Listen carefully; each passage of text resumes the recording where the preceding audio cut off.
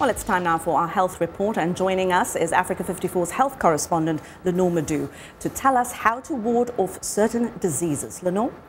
Hello, Hedy. Hello, everyone. Well, a new study suggests that a handful of nuts a day can stave off various diseases. Writing in the journal BMC Medicine, researchers from Imperial College London and the Norwegian University of Science and Technology analyzed 29 previous studies from around the world on the health benefits of nuts.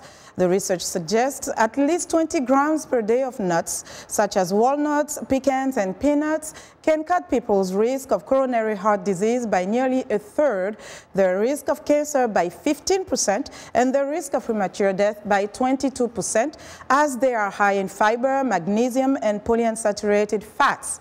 Nuts also reduce the risk of dying from respiratory disease and reduce the risk of diabetes by nearly 40%.